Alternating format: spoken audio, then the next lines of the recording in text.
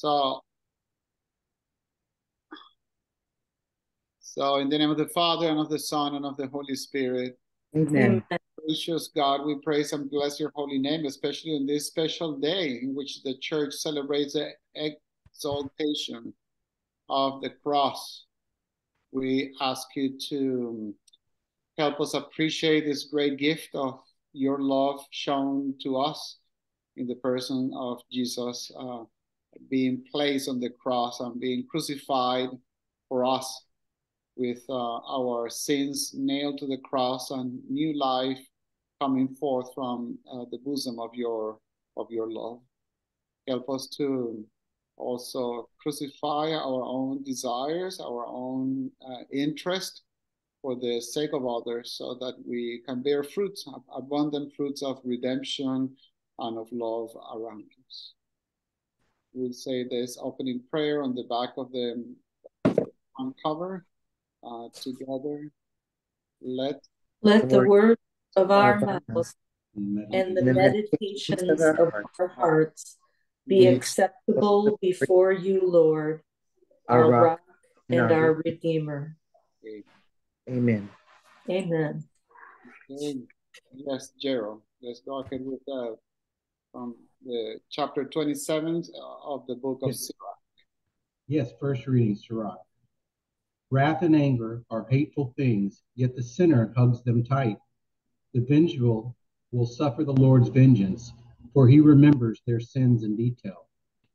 Forgive your neighbor's injustice, then when you pray, your own sins will be forgiven. Could anyone nourish anger against another and expect healing from the Lord? Could anyone refuse mercy to another like himself? Can he speak pardon for his own sins? If one who is but flesh cherishes wrath, who will forgive his sins? Remember your last days. Set enmity aside. Remember death and decay, and cease from sin. Think of the commandments. Hate not your neighbor. Remember the Most High's covenant, and overlook faults.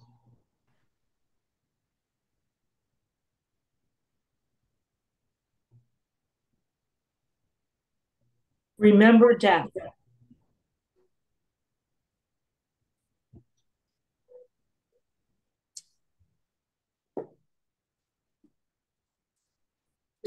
Neighbor.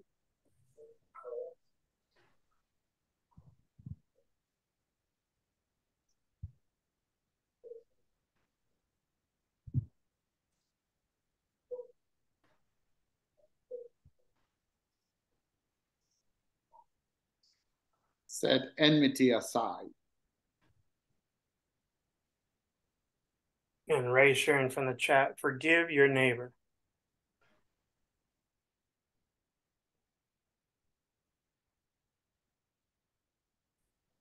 Cease from sin.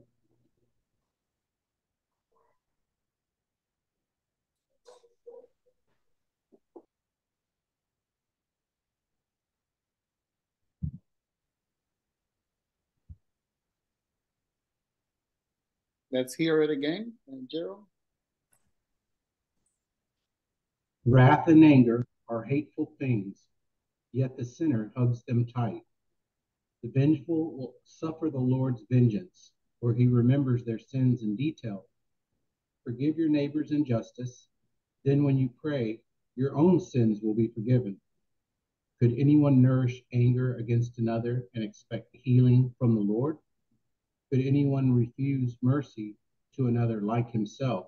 Can he seek pardon for his own sins? If one who is but flesh cherishes wrath, who will forgive his sins? Remember your last days. Set enmity aside. Remember death and decay, and cease from sin. Think of the commandments. Hate not your neighbor. Remember the Most High's covenant, and overlook faults.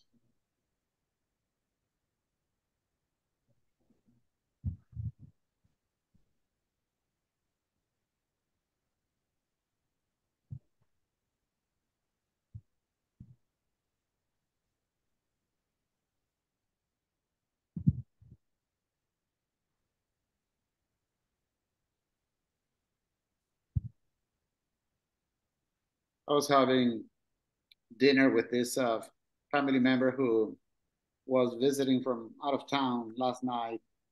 And in our conversation, she explained to me the difference between resentment, having a resentment and having a grudge.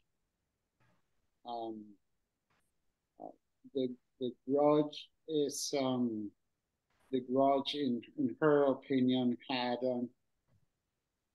a dash of anger and also hatred, some hatred mixed in with it, whereas resentment is more subtle, and it's one where there's no hatred. There's an overall feeling of liking and accepting the person, but with one's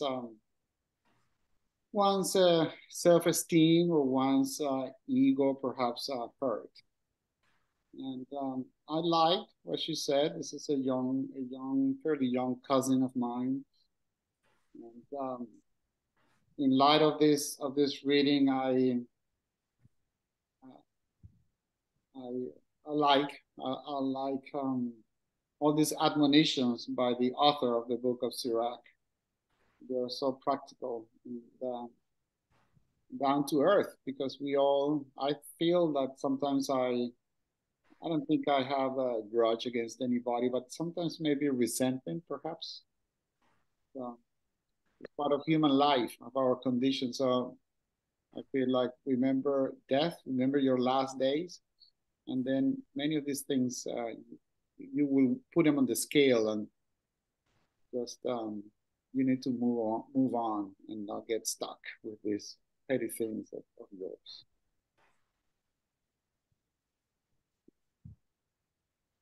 It's a heavy burden to carry any kind of hatred or to hold a grudge. It's a heavy burden to carry for the one that's, that feels that way.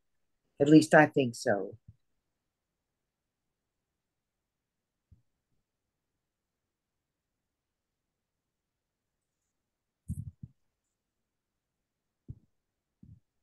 You may be so used to it, you don't even know you're carrying it.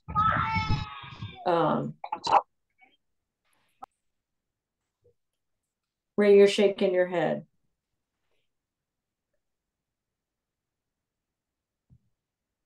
No, if you've got a serious grief against another person, it will affect how you treat others as well. Yes, and I guess what I'm saying is that sometimes get that monkey off your back.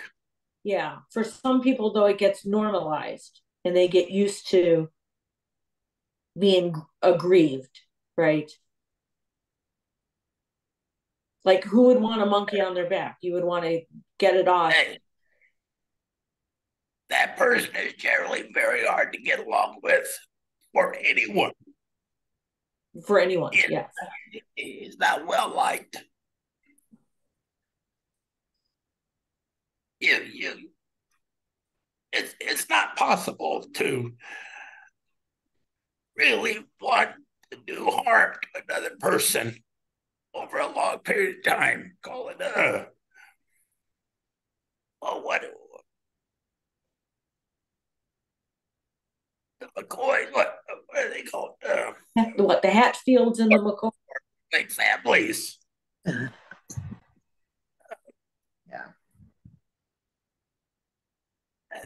That's going to permeate your action, your behavior.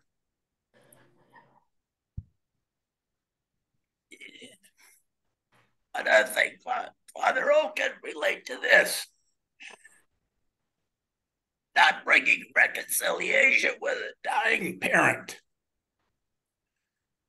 If you fail to do so, it carries on after the person dies, family member, you cannot achieve reconciliation anymore. That hurt is going to carry on for years. And it's going to affect your personality. True. Very important to bury the hatchet before they die. Mm-hmm.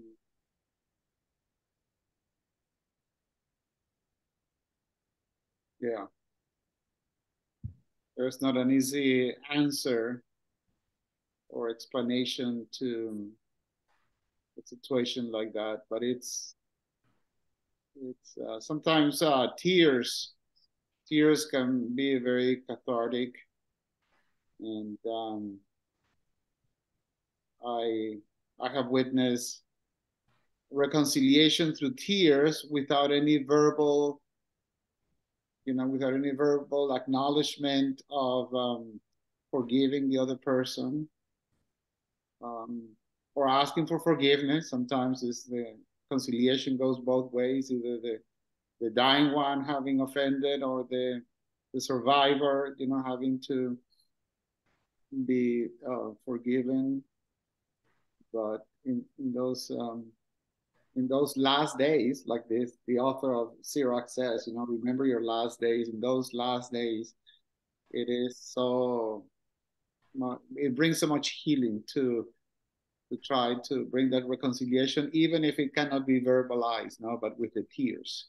The person that is dying perhaps can, they say that the last thing you lose is a sense of hearing, that even though the person may seem to be already gone, I mean, that doesn't comprehend, but they can hear and process. So maybe the sobbing of someone that is asking for forgiveness, without words, but just the sobbing, it's enough for the person that is dying, if that makes sense. If you're ever in that situation, remember that after the heart stops, whether they're in a hospital bed or having drowned, the brain still works for about 6 minutes. And the ears, eyes, nose, speech is directly hardwired through cranial nerves into the brain. So that brain, that dead person still has a functional brain.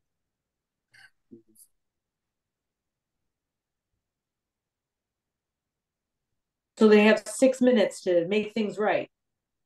Well, that's what the EMTs tell you, that if a person is drowned or is electrocuted and you don't resuscitate them in 6 weeks, they're brain dead. In 6 minutes, 6 weeks, 6 minutes, brain dead. Yeah, when A lot of remember states, you think, go ahead. I just said a lot of states define death as brain dead, not heart dead. Okay.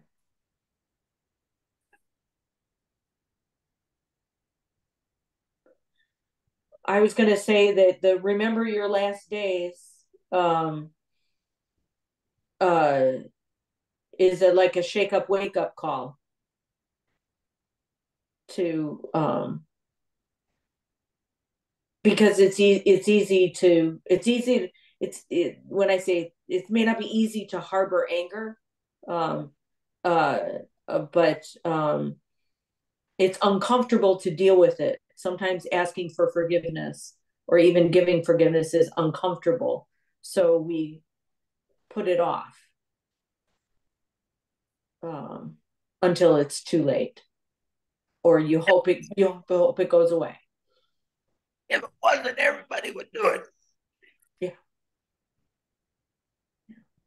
I like the old saying, don't let the anger set on your back. Let the anger what? Before you go to sleep at night, do not go to sleep at night before you ask someone to forgive you or you forgive someone. Because what happens if you die during the night? Right.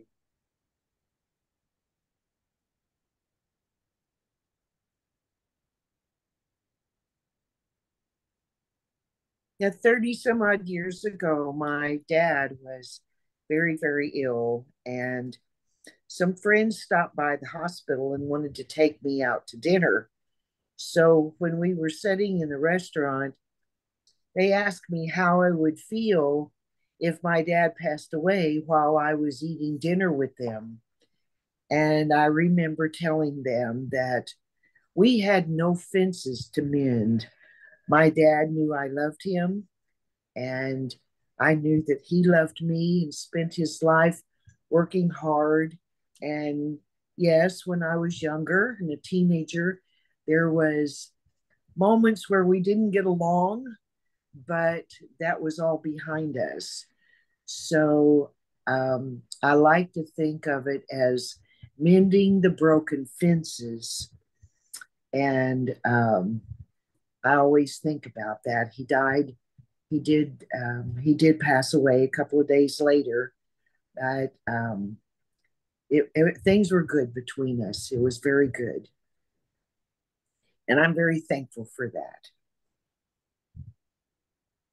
Makes me think why your friends. That's a kind of a personal question to ask somebody how you would feel if your dad were to die while you were at the restaurant. Right. It seemed like an odd question, but it's like, well, it's okay. We were all really good friends and very close, and I wasn't offended by it. So you And don't, you don't hold any grudge against them. oh no, no, no, no, no, absolutely not. And I mean, other people might have thought the same thing, only they was just too shy to ask. But maybe they wondered how I felt, and maybe how they would feel if their parents were dying. Maybe they had an ulterior motive for asking.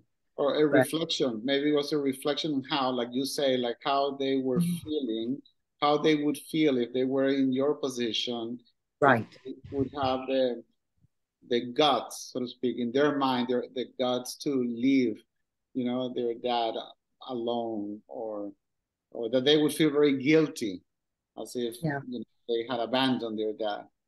right. But you know, I wasn't offended at all by the question, and it was perfectly okay. Well, at least they would die in a situation where it was friendly and comfortable, and they were enjoying themselves. Right. Right. Yeah, and I think some people have a curiosity about uh, death, and at that time, their parents were all still alive, so maybe and they were my age, so maybe they just had questions about serious illness and death, and uh, anyway, I Well, hoped it. I hope they understood that um, not being said that if they had any issues with anyone, that they would mend their fences before it's too late.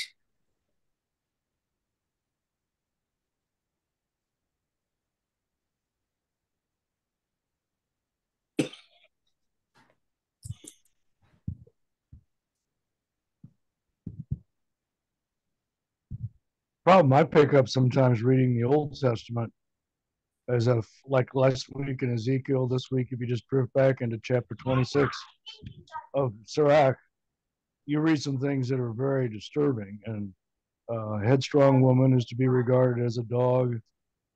Um, my wife and I lived in the Jewish community in Panama. We had three temples very close to us, and a couple of them very conservative. But we saw that where the women walked behind the men, where the women went into separate entrances to services and stuff. But some of the things you read, like we just read, if you want to go back to chapter 26, it will, it's hard reading.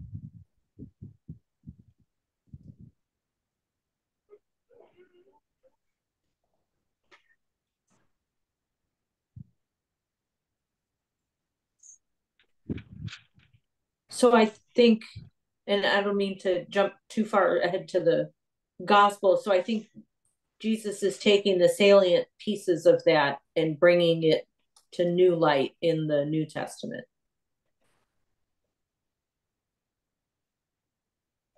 That quote was wrong. Never let the sun set on your wrath. That's what it should have been. Oh, okay. Don't go to sleep angry. Yeah, don't go to sleep angry. Maybe going back to what Ray said earlier on in our sharing, is that for what man is impossible, there's nothing impossible for God. And you mentioned, Ray, that if you don't come to terms with your, like, for example, a dying parent, that is going to, affect you and even your personality for the rest of your life. You're going to carry that burden and that cross. And to some extent, I agree.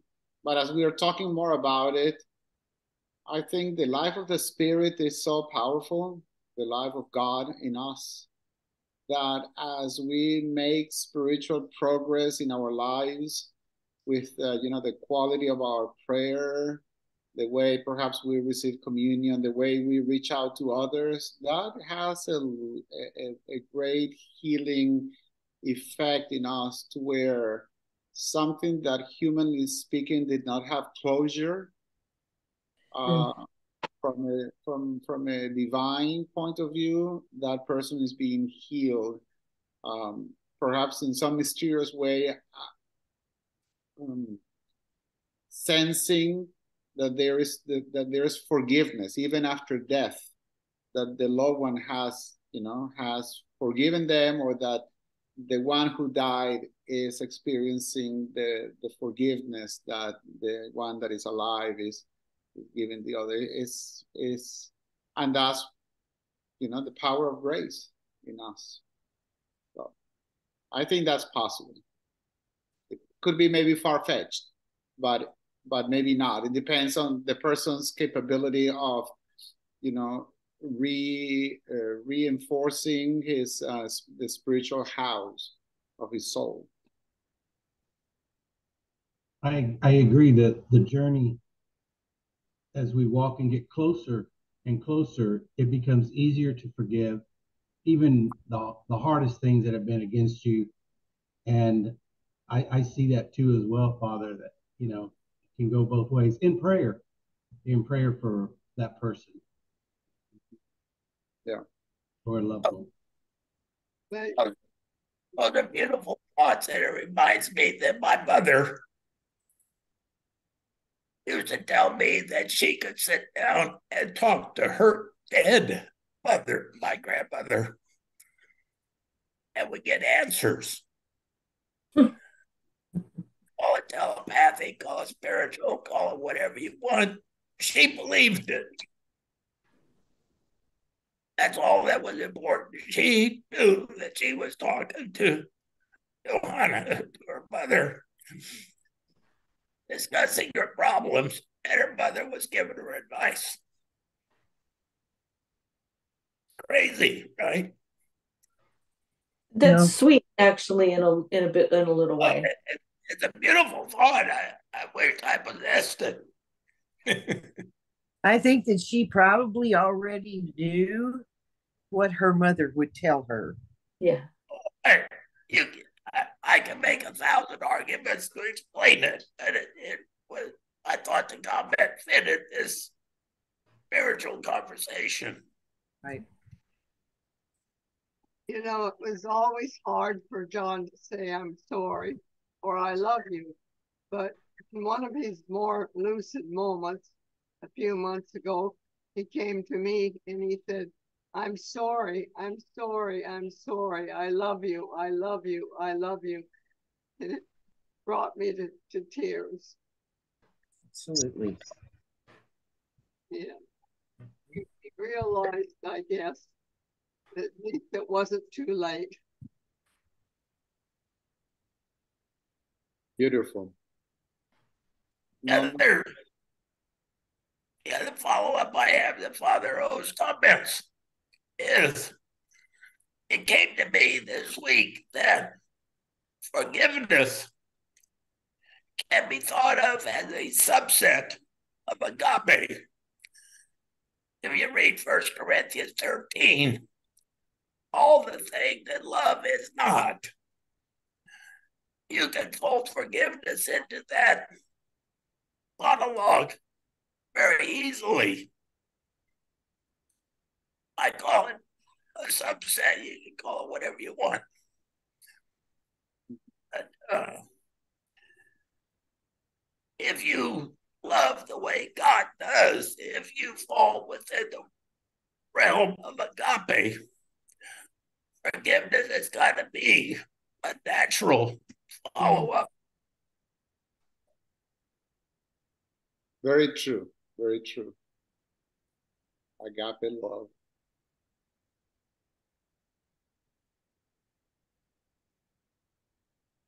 Thank you all. This is a beautiful, beautiful conversation.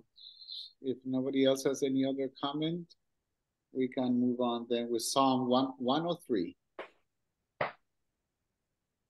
The Lord is kind and merciful, slow to anger, and rich in compassion.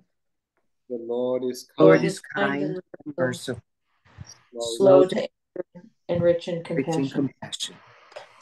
Bless the Lord, O my soul, and all my being. Bless his holy name. Bless the Lord, O my soul, and forget not all his benefits. The Lord is kind and merciful, slow to anger, and rich in compassion. He pardons all your iniquities, heals all your ills. He redeems your life from destruction. He crowns you with kindness and compassion. The Lord is kind and merciful, slow to anger, and rich in compassion. He will not always chide, nor does he keep his wrath forever. Not according to our sins does he deal with us, nor does he requite us according to our crimes.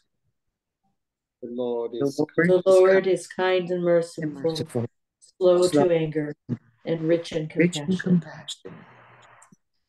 For as the heavens are high above the earth, so surpassing is his kindness toward those who fear him.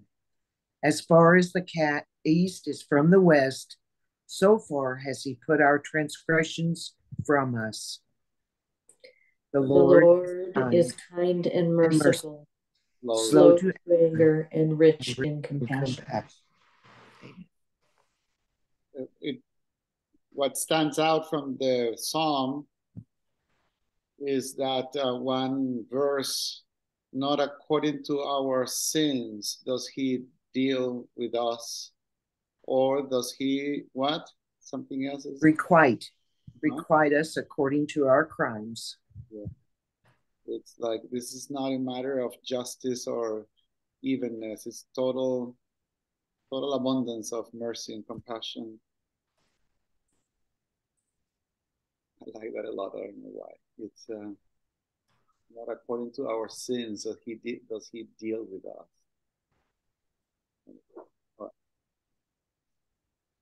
So a reading from the letter of Paul to the Romans, chapter 14. Brothers and sisters, none of us lives for oneself, and no one dies for oneself. For if we live for the Lord, and if we die for the Lord. So then, whether we live or die, we are the Lord's. For this is why Christ died and came to life, that he might be Lord of both the dead and the living.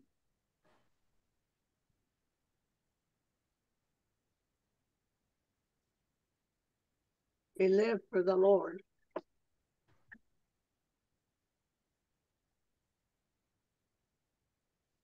Live for the Lord.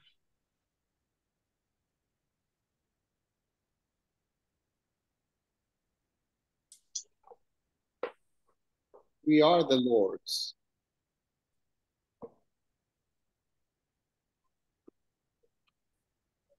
And Rafe shares from the chat, Christ died and came to life.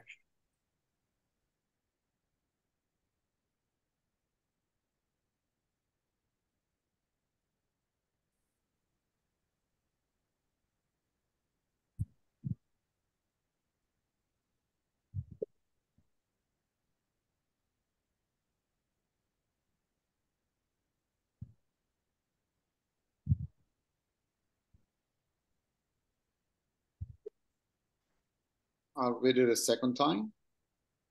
Brothers and sisters, none of us lives for oneself, and no one dies for oneself. For if we live for the Lord. And if we die for the Lord.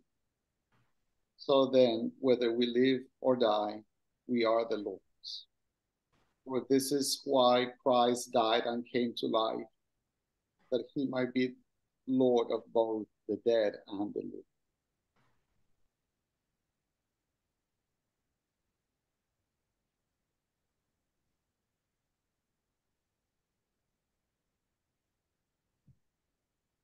Makes me think of the saying, we're all in this together. And it's in the lector's book, it says that no longer is freedom based on a law written upon a scroll, but on a relationship, right? So it totally changed. And relationships are messy. They're not quite as black and white as what you can put down on a piece of paper. But much more fruitful, and seems to be more the way that we were meant to be. In relationship. In relationship.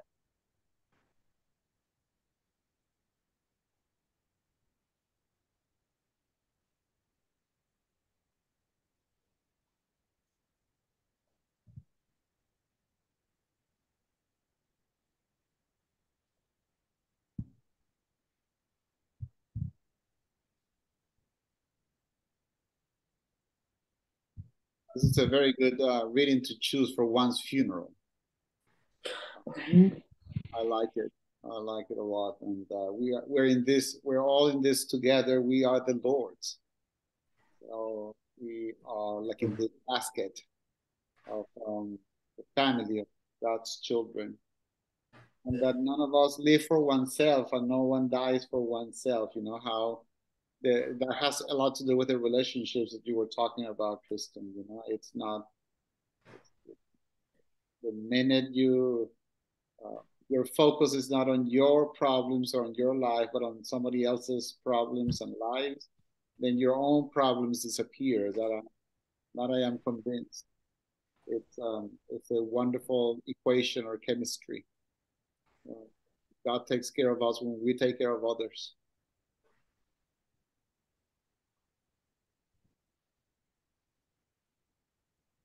It's good to have that spiritual context. I have a more pragmatic approach. Which is? I focused on the resurrection. Christ died and came to life. If a person does not believe in life after death, doesn't believe in resurrection, doesn't believe in heaven or hell,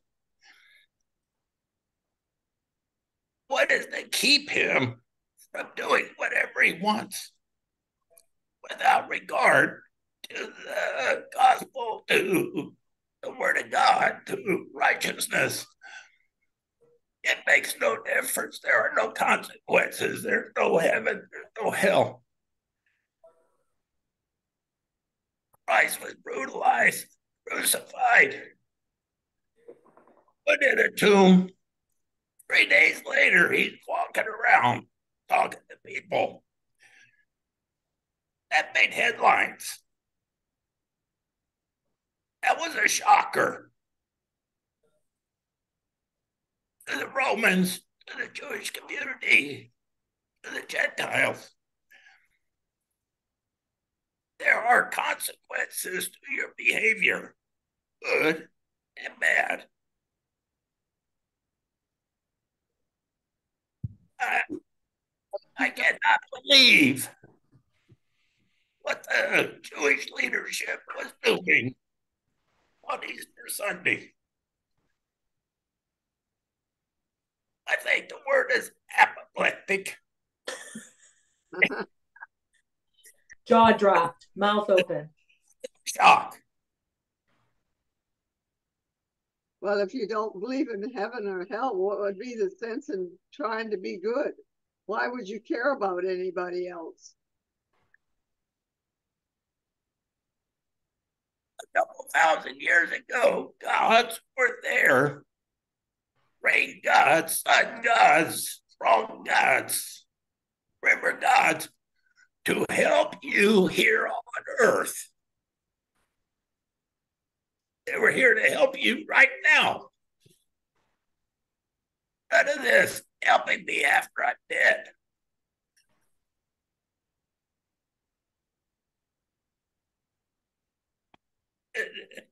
Well, certainly without belief in the resurrection, there was still some familial love that you had for your own kids. Oh, for sure. And generosity and maybe even a little pro bono put in because you were feeling generous, you know.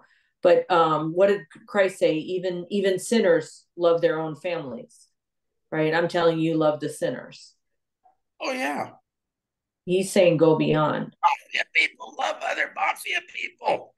Drug dealers, other drug dealers. I mean, that's human nature. Yeah. What controls that behavior towards others?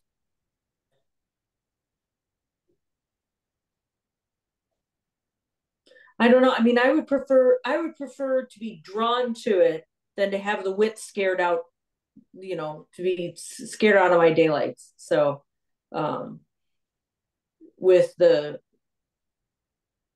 but things better be all right in the world when you die, you know, is scaring me. Whereas I love you and I ask other people to love you seems like a much more inviting thing to me.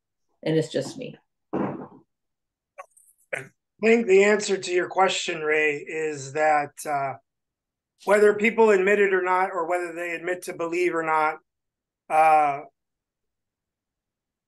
because we are created in the image and likeness of God, there is that something inside us that does draw us to desire the good in some way, shape, or form. And I think that's why those people who claim to not believe in anything might be good for goodness sake, if you will, because there is that spark of goodness within everything of God's creation. As I did run Father O out. Came back. I was afraid I shot you. There was an emergency to church, but it's okay. It's all good. And Ray, maybe they haven't heard about being in that foxhole, you know, as you had told before, you know, where they turned to God, whether they believed or not. Finally, they turned to God. Well, before you excommunicate me, trust me, I'm a big believer in the Holy Spirit. Big believer. When I read this scripture, I highlighted Christ died, came to life. So I've always had a question in my mind, just how much did the old Jewish religion believe in life hereafter, after death? So I went to Wikipedia, and the leaders of the Jewish community, the Sadducees, did not believe in heaven. Once you're dead, you work food. Case closed. According to Wikipedia. You know, if you read it on the internet, it's got to be true. And then I thought, okay, I'm a leader of the Jewish community. I got rid of this irritant, got him crucified. I'm done with him. Thank God. He's out of my hair. 3 days later, he's walking around talking to people.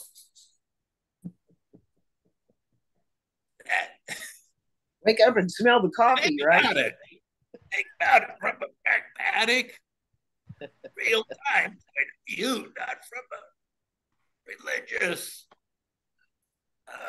spiritual aspect.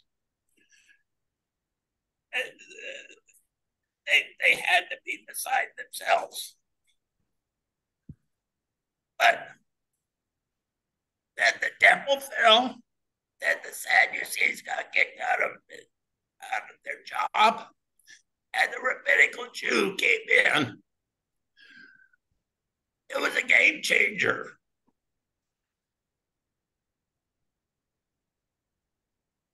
It changed the Jewish religion forever in 3 days. You got it. You got it. The power of the resurrection. But we need to move on because time is pressing. Oh, that's me. Okay. From Matthew, a reading from the Holy Gospel according to Matthew. Peter approached Jesus and asked him, Lord, if my brother sins against me, how often must I forgive? As many as 7 times? Jesus answered, I say to you, not 7 times, but 77 times. That is why the kingdom of heaven may be likened to a king who decided to settle accounts with his servants. When he began accounting, a debtor was brought before him who owed him a huge amount. Since he had no way of paying it back, his master ordered him to be sold along with his wife and his children and all his property in payment of the debt. At that, the servant fell down and did him homage and said, Be patient with me, and I will pay you back in full. Moved with compassion, the master of the servant let him go and forgave him the loan. When the servant had left, he found one of his fellow servants who owed him a much smaller amount. He seized him and started to choke him, demanding, Pay back what you owe. Falling to his knees, the fellow servant begged him, Be patient with me and I will pay you back. But he refused. Instead, he had the fellow servant put in prison until he had paid back the debt. Now, when his fellow servants saw what had happened, they were deeply disturbed and went to their master and reported the whole affair. The master summoned him and said to him, You wicked servant, I forgave you your entire debt because you begged me to. Should you not have had pity on your fellow servant as I had pity on you? Then in anger, his master handed him over to the torturers until he should pay back the whole debt. So will my heavenly Father do to you, unless each of you forgives your brother from your heart.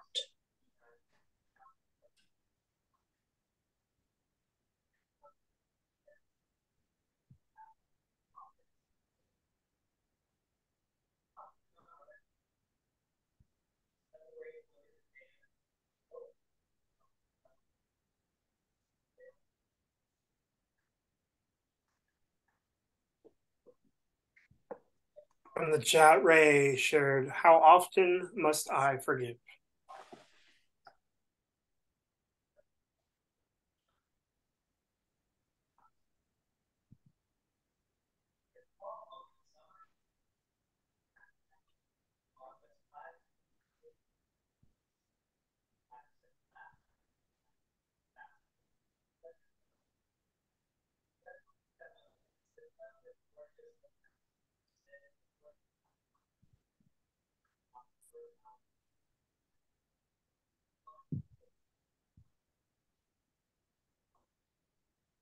Be patient with me.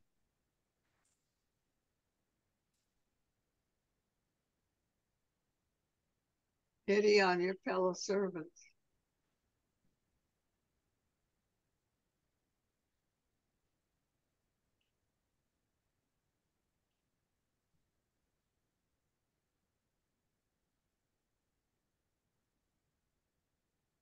Okay, we want to hear it one more time. Would you? Sure.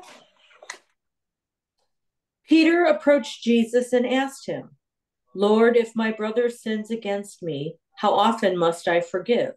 As many as 7 times? Jesus answered, I say to you, not 7 times, but 77 times. That is why the kingdom of heaven may be likened to a king who decided to settle accounts with his servants. When he began the accounting, a debtor was brought before him who owed him a huge amount. Since he had no way of paying it back, his master ordered him to be sold along with his wife, his children, and all his property in payment of the debt. At that, the servant fell down, did him homage, and said, Be patient with me, and I will pay you back in full. Moved with compassion, the master of that servant let him go and forgave him the loan. When that servant had left, he found one of his fellow servants who owed him a much smaller amount.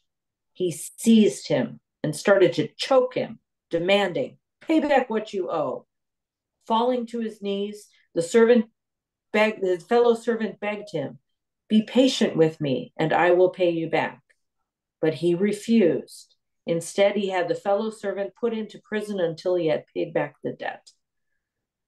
Now, when his fellow servants saw what had happened, they were deeply disturbed, and they went to their master and reported the whole affair. His master summoned him and said to him, You wicked servant, I forgave you your entire debt because you begged me to. Should you not have had pity on your fellow servant as I had pity on you? Then in anger, his master handed him over to the torturers until he should pay back the whole debt. So will my heavenly Father do to you until each of you forgives your brother from your heart.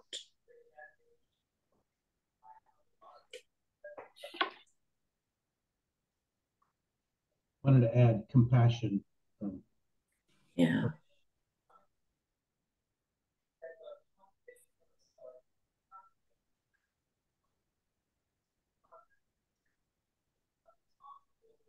God doesn't like two-faced people.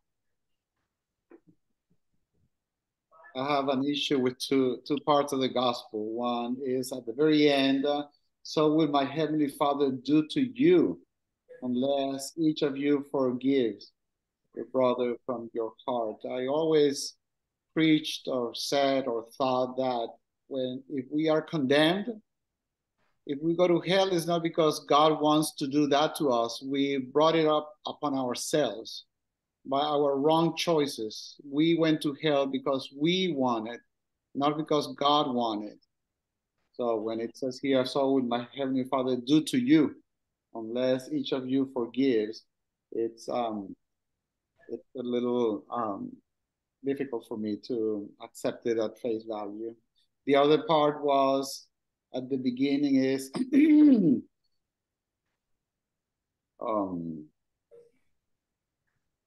when he began the accounting, a debtor was brought before him who owed him a huge amount.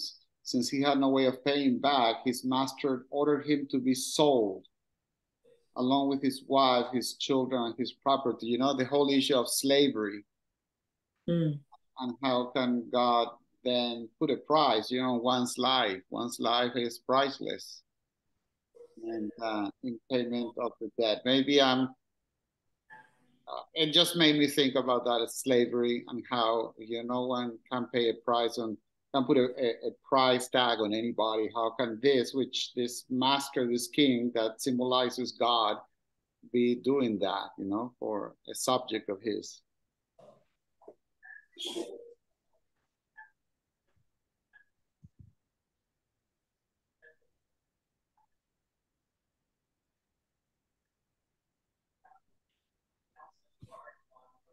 Okay, we'll wrap it all up then with prayers.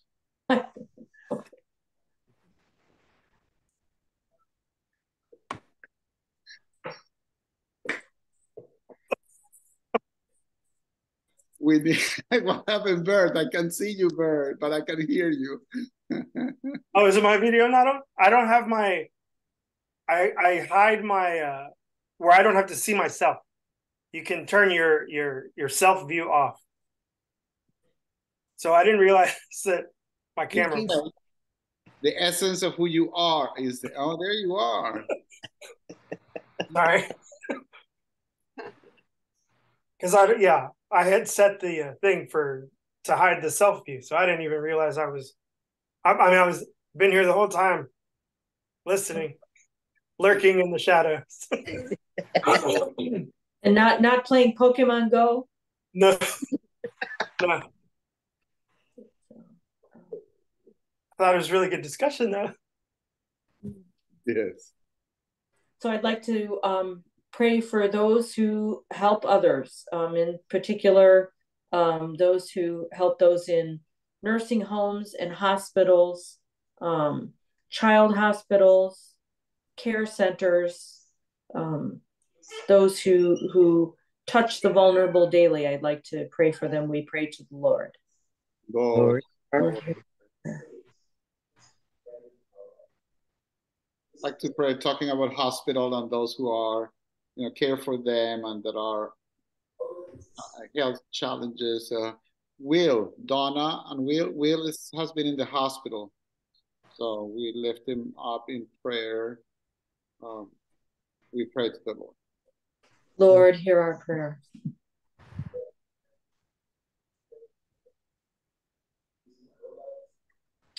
For the victims of the Libya flooding, may they get the help that they need and mourn their dead. We pray to the Lord. Lord, our prayers.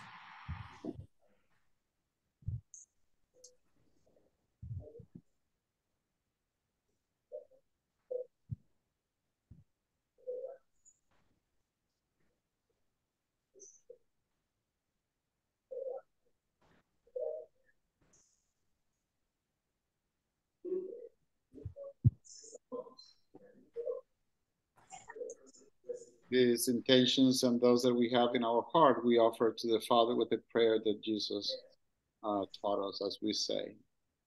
Our Father, who art in heaven, hallowed be thy name. Thy kingdom come, thy will be done, on earth as it is in heaven. Give us this day our daily bread, and forgive us our trespasses, as we forgive those who trespass against us. And lead us not into temptation, but deliver us from evil. Amen. Amen. Shepherd, have mercy. Have mercy on us. O good shepherd, keep us safe. O Mary Immaculate, Pray for us. Wanted to bring to your attention the Gainsborough, the blue girl. The blue Gainsborough, the blue girl. It's at the screen. The artist Gainsborough that painted. Gainsborough, that's it.